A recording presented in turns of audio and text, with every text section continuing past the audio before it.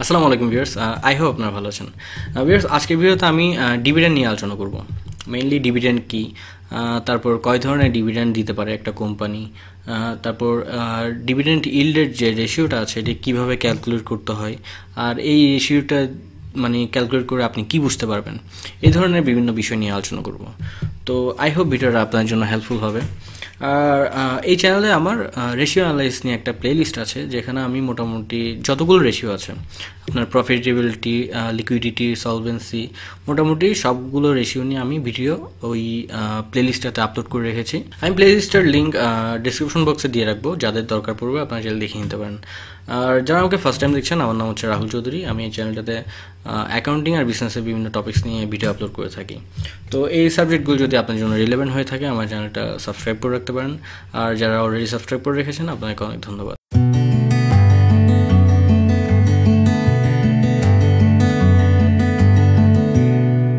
তো ফার্স্টে ডিভিডেন্ড কি, হোয়াট ইজ ডিভিডেন্ড? এখানে কি দেওয়া আছে দেখেন, a dividend is a share of a profit and return earnings that a company pays out to its shareholders.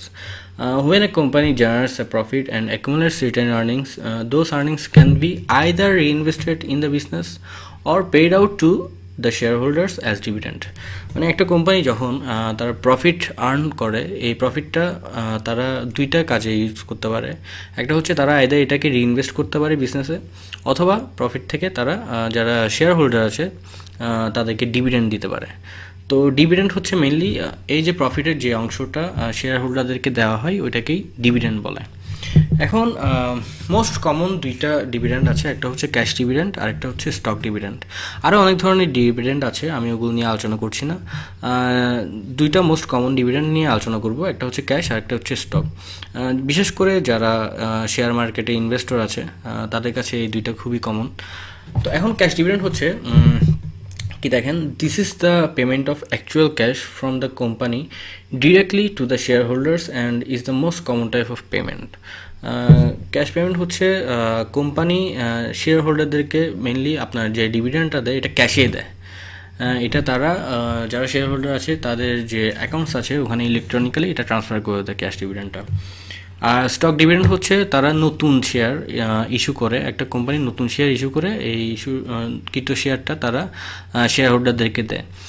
তো এই যে স্টক ডিভিডেন্ড এটা তারা পে করে হচ্ছে শেয়ার হোল্ডাররা যে পরিমাণ আগে প্রিভিয়াসলি স্টক ওন করতো ওইটার বেসিসেই তারা স্টক ডিভিডেন্ড পে করে থাকে। এই যে ডিভিডেন্ড ক্যালকুলেশনটা, এই ডিভিডেন্ড ক্যালকুলেশনের জন্য দুইটা বিষয় জানতে হবে শেয়ার ভ্যালু নিয়ে। একটা হচ্ছে শেয়ারের দুই ধরনের ভ্যালু থাকে, একটা হচ্ছে ফেস ভ্যালু আর একটা হচ্ছে মার্কেট ভ্যালু। ফেস ভ্যালু হচ্ছে যে প্রাইসে একটা কোম্পানি লিস্টেড হওয়ার সময় তাদের শেয়ারটা ইস্যু করে, ওই প্রাইসটাকেই ফেস ভ্যালু বলে। তো আমাদের দেশে একসময় ফেস ভ্যালু ভ্যারি করতো, অনেক কোম্পানি 100 টাকার ফেস ভ্যালু রাখতো তাদের শেয়ারের, অনেক কোম্পানি 10 টাকার রাখতো। তো বর্তমানে আমাদের দেশে ফেস ভ্যালু ফিক্সড করে দেওয়া হয়েছে 10 টাকায়।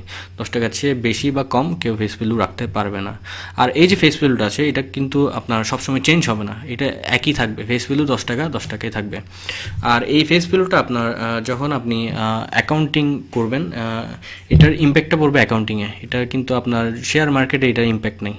যারা শেয়ার মার্কেটে কেনা বেচা করে শেয়ার, ওদের কাছে এই ফেস ভ্যালুর ইম্প্যাক্ট নাই, বাট এটার ইম্প্যাক্ট হচ্ছে অ্যাকাউন্টিংয়ে। তো এখন আচ্ছা, আরেকটা বিষয় হচ্ছে এই ফেস ভ্যালু দিয়ে কিন্তু আপনার ডিভিডেন্ড ক্যালকুলেশন করতে হবে। তো ফেস ভ্যালুর পরে যেটা আছে ওটা হচ্ছে মার্কেট ভ্যালু। মার্কেট ভ্যালু হচ্ছে আপনার শেয়ার বাজারে আপনার শেয়ারটা, একটা কোম্পানির শেয়ার যে দামে কেনা বেচা হচ্ছে ওইটাকেই মার্কেট ভ্যালু বলে শেয়ারের। তো এই যে মার্কেট ভ্যালুটা আছে এটা কিন্তু সবসময় একই রকম থাকবে না, এটা কন্টিনিউয়াসলি চেঞ্জ হইতে থাকবে। আজকে এক রেট, কালকে আরেক রেট হইতে থাকবে, এখন এক রেট, কতক্ষণ পরে আরেক রেট হইতে থাকবে। তো এটা আপনার এই যে মার্কেট ভ্যালুটা এটা ডিপেন্ড করে হচ্ছে ওই শেয়ারটার মানে সাপ্লাই আর ডিমান্ডের উপর। তো এই দুইটা ভ্যালু শেয়ারের, এটা আপনার ডিভিডেন্ড ইল্ড ক্যালকুলেশন করার সময় আর ডিভিডেন্ড ক্যালকুলেশন করার সময় এই দুইটা ভ্যালুর দরকার আছে, এই জন্য আমরা এগুলো নিয়ে একটু জানলাম। এখন একটা জাস্ট সিম্পল একটা ডিভিডেন্ড ক্যালকুলেশন কীভাবে করতে হয় এটা একটু এক্সাম্পল দেখি। মনে করেন এবিসি একটা কোম্পানি, এবিসি কোম্পানির শেয়ারের মার্কেট প্রাইস হচ্ছে 150 টাকা, কারেন্টলি মার্কেটের প্রাইস চলতেছে। আর এটার ফেস ভ্যালু হচ্ছে 10 টাকা, স্বাভাবিকভাবে 10 টাকাই হবে বাংলাদেশের যদি কোম্পানি হয়ে থাকে। আর এটা ডিক্লেয়ার করলো ডিভিডেন্ড দিবে হচ্ছে 200%, তারা ডিভিডেন্ড দিবে, এটা ডিক্লেয়ার করছে। তো এখন এই যে এবিসি কোম্পানির শেয়ার, তাহলে এই কোম্পানিটা প্রত্যেকটা শেয়ারের এগেনস্টে কত টাকা ডিভিডেন্ড পাবে, এটা যদি আমরা ক্যালকুলেশন করি, এটার ক্যালকুলেশন হচ্ছে সিম্পলি যে ফেস ভ্যালুটা আছে এই যে 10 টাকা, 10 টাকাকে 200% দিয়ে যদি আমরা মাল্টিপ্লাই করি, তাহলে আমরা আপনার পার শেয়ারে কত টাকার ডিভিডেন্ড দিচ্ছে এটা আমরা পেয়ে যাব। তো 10 টাকার 200% হচ্ছে 20 টাকা।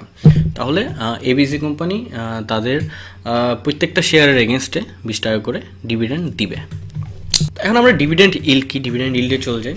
এখানে কি লিখছে দেখেন, the dividend yield expressed as a percentage is a financial ratio that shows how much a company pays out in dividends each year relative to its stock price. Dividend yield এটা পার্সেন্টেজে শো করে, এটা হচ্ছে একটা company dividend ইল্ডটা দেখায় যে একটা company প্রতি বছর তার যে শেয়ারের মার্কেট ভ্যালু আছে, মার্কেট ভ্যালুর এগেনস্টে কত পার্সেন্ট ডিভিডেন্ড দিচ্ছে এই জিনিসটা শো করে। তো একটা ইনভেস্টর যখন কোনো কোম্পানিতে ইনভেস্ট করবে, তখন সে যদি কয়েকটা কোম্পানির মধ্যে আপনার কম্পেয়ার করে দেখে কোন কোম্পানিটা ডিভিডেন্ড ভালো দিচ্ছে, তখন তারা এই ডিভিডেন্ড ইল্ডের মেইনলি রেশিওটা ইউজ করে। যেমন ডিভিডেন্ড ইল্ডের ফর্মুলা হচ্ছে dividend per share divide by market value per share. তো এখানে ডিভিডেন্ড পার শেয়ার আমরা যেমন এবিসি কোম্পানিতে আমরা 20 টাকা ডিভিডেন্ড পেয়েছিলাম পার শেয়ারে, তো মার্কেট প্রাইস ছিল 150 টাকা। তো সিম্পলি আমরা যদি এবিসি কোম্পানির ডিভিডেন্ড ইল্ড বের করতে চাই, তাহলে 20 টাকাকে 150 টাকা দিয়ে যদি আমরা ভাগ করি, তাহলে আমরা এই কোম্পানিটার ডিভিডেন্ড ইল্ড কত এটা পেয়ে যাব। এখন এই যে ডিভিডেন্ডের এটা কি কাজে ইউজ করব, মনে করেন আমি একজন ইনভেস্টর, অ্যাজ ইনভেস্টর আমি কোন কাজে ডিভিডেন্ড ইল্ডটা ইউজ করতে পারি। তো আমি মনে করেন আমি চিন্তা করলাম এবিসি এক্সওয়াইজেড দুইটা কোম্পানি আছে, তো আমি এই দুইটা কোম্পানি থেকে যে কোনো একটা কোম্পানিতে আমি ইনভেস্ট করব। ইনভেস্ট করার আগে আমি দেখতে চাচ্ছি যে কোন কোম্পানিটা বেটার ডিভিডেন্ড দিচ্ছে। তো এখন এখানে কিছু ইনফরমেশন আছে, দেখেন এবিসিতে ডিভিডেন্ড দিচ্ছে হচ্ছে 200%, পার শেয়ার ডিভিডেন্ড হচ্ছে 20 টাকা। এক্সওয়াইজেডও আপনার ডিভিডেন্ড হচ্ছে 200%, পার শেয়ার ডিভিডেন্ড হচ্ছে 20 টাকা। তো এখন আমি এই জিনিসটা দেখে কীভাবে বুঝবো যে কোন শেয়ারটা বেটার ডিভিডেন্ড দিচ্ছে। তো এই জিনিসটা বোঝার জন্য আমাকে কি করতে হবে, আমাকে এই দুইটা কোম্পানির ডিভিডেন্ড ইল্ড বের করতে হবে। এখন এবিসি কোম্পানির মার্কেট প্রাইস হচ্ছে শেয়ারের 150 টাকা আর এক্সওয়াইজেডের 200 টাকা। এখন আমি যদি এবিসি ডিভিডেন্ড ইল্ড বের করি, 20 টাকাকে 150 দিয়ে যদি আমি ভাগ করি, তাহলে ডিভিডেন্ড ইল্ড আসবে 13.33%। আর এক্সওয়াইজেড কোম্পানির ডিভিডেন্ড ইল্ড আসবে কত দেখেন, 20 টাকা আমি মার্কেট প্রাইস 200 টাকা দিয়ে যদি ভাগ করি, আমার ডিভিডেন্ড ইল্ড পাচ্ছি 10%। তো এখন আমি ডিসাইড করতে পারবো যে কোন কোম্পানিটা বেটার ডিভিডেন্ড দিচ্ছে। আমরা ইজিলি বলতে পারবো যে এবিসি, ওরা বেটার ডিভিডেন্ড দিচ্ছে, ওদের ডিভিডেন্ড ইল্ড ভালো। এখন এখানে একটা ক্যাচ আছে। এখন মনে করেন দুইটা জিনিস মাথায় রাখতে হবে, ডিভিডেন্ড ইল্ড এই রেশিওটা ক্যালকুলেট করে যদি আপনি সিদ্ধান্ত নিতে যান, সিদ্ধান্ত নেওয়ার আগে দুইটা জিনিস মাথায় রাখতে হবে। একটা হচ্ছে ডিভিডেন্ড ইল্ড বেশি কেন, অ্যাকচুয়ালি যে বেশি দেখাচ্ছে এটার কারণ কি। দুইটা কারণ হতে পারে, একটা হচ্ছে ওই কোম্পানিটা অ্যাকচুয়ালি ডিভিডেন্ড বেশি দিচ্ছে আইদার এটা, অথবা ওই কোম্পানির যে শেয়ার আছে শেয়ারের মার্কেট ভ্যালুতে ফল করছে, যার কারণে ডিভিডেন্ড ইল্ড বেশি দেখাচ্ছে। তো এটা কীরকম দেখেন, আমরা সেকেন্ড এক্সাম্পলটাতে যাই তাহলে বুঝতে পারবো। তো মনে করেন এগেইন এবিসি এক্সওয়াইজেড দুইটা কোম্পানি, এবিসির আগে যে ইনফরমেশন ছিল এখনও সেম ইনফরমেশন, তাদের ডিভিডেন্ড ইল্ড হচ্ছে 13.33%। বাট এক্সওয়াইজেড যে কোম্পানিটা ছিল তাদের ডিভিডেন্ড ইল্ড ছিল আগে কত, আগে ছিল 10%। তো এখন এক্সাম্পল 2তে এসে তাদের যে মার্কেট প্রাইস পার শেয়ার এটা কমে 100 টাকায় চলে এসেছে। আগে ছিল 200 টাকা, এটা হচ্ছে প্রিভিয়াস এক্সাম্পল, এখানে ছিল 200, আর কারেন্ট এক্সাম্পলে এই যে মার্কেট প্রাইসটা এটা কমে 100 টাকায় চলে এসেছে। তো এখন তাদের ডিভিডেন্ড ইল্ড কত হবে দেখেন, আমি যদি 20 টাকাকে 100 দিয়ে ভাগ করে পার্সেন্টেজ আনি, তাহলে হচ্ছে 20%। তাহলে আমার এক্সওয়াইজেড এই কোম্পানিটার ডিভিডেন্ড ইল্ড বেশি দেখাচ্ছে এবিসি থেকে। এখন এটার রিজনটা কি, রিজন হচ্ছে তাদের যে মার্কেট প্রাইস ছিল শেয়ারের, ওই মার্কেট প্রাইসটা ফল করেছে, যার কারণে তাদের ডিভিডেন্ড ইল্ড বেশি দেখাচ্ছে। তো এই জন্যই আপনি যখনই মানে ডিসিশন নেবেন based on dividend yield calculation, আপনাকে এই দুইটা জিনিস মাথায় রাখতে হবে যে ডিভিডেন্ড ইল্ড বেশি দেখানোর পিছনের রিজনটা কি। এটা কি ডিভিডেন্ড অ্যাকচুয়ালি বেশি দেওয়ার কারণে ডিভিডেন্ড ইল্ড বেশি দেখাচ্ছে, নাকি তাদের যে কোম্পানির যে শেয়ার আছে শেয়ারের মার্কেট ভ্যালু কমে যাওয়ার কারণে ডিভিডেন্ড ইল্ড বেশি দেখাচ্ছে। এই দুইটা জিনিস ইম্পর্টেন্ট। এখন কিছু জিনিস বলতেই হয়, না বললেই না। যেমন ডিভিডেন্ড, কোনো কোম্পানি যদি ডিভিডেন্ড দিয়ে থাকে কন্টিনিউয়াসলি, তার মানে এটা না যে সে ভবিষ্যতেও মানে কন্টিনিউয়াসলি ডিভিডেন্ড দিয়েই যাবে। কারণ আর এটাও ঠিক না, এটাও চিন্তা করা ঠিক না যে যে কোম্পানি বেশি ডিভিডেন্ড দিচ্ছে তার মানে ওই কোম্পানিটা ভালো পজিশনে আছে বা ওইটার গ্রোথ বেশি, এরকম চিন্তা করাও ভুল হবে। কারণ এমনও আছে অনেক ভালো ভালো কোম্পানি তারা কোনো ডিভিডেন্ডই দেয় না। তারা কি করে, তাদের যে প্রফিটটা আছে প্রফিটটাকে আবার রিইনভেস্ট করে, তারা শেয়ার হোল্ডারদেরকে বছরের পর বছর কোনো ডিভিডেন্ডই দেয় না। তো এটার মধ্যে একটা এক্সাম্পল হচ্ছে ওয়ার্ল্ডের সবচেয়ে নাম করা ইনভেস্টর ওয়ারেন বাফেট। আমরা মোটামুটি যারা ইনভেস্টিং নিয়ে পড়ালেখা করি বা আইডিয়া আছে মোটামুটি সবারই ওনার নাম জানা থাকবে, ওয়ারেন বাফেট। তো ওনার যে কোম্পানি আছে বার্কশায়ার হ্যাথওয়ে, তো ওই কোম্পানিতে উনি কখনো ডিভিডেন্ড দেন না। কারণ ওনার এটা বিশ্বাস যে যে টাকাটা উনি ডিভিডেন্ড হিসেবে শেয়ার হোল্ডারদেরকে দিবে, ওইটা যদি শেয়ার হোল্ডারদেরকে না দিয়ে উনি রিইনভেস্ট করে তার বিজনেসে, কী জন্য করতে পারে? প্রথমত তার বিজনেস এক্সপান্ড করার জন্য, অথবা সে যদি নতুন কোনো প্রোডাক্ট লঞ্চ করতে চায় ওইটা করার জন্য, অথবা নতুন কোনো খাতে আবার বিনিয়োগ করার জন্য, ইনভেস্ট করার জন্য সে ওই টাকাটা কাজে লাগাইতে পারে, মানে যেটা ডিভিডেন্ড হিসেবে দিবে ওই টাকাটা।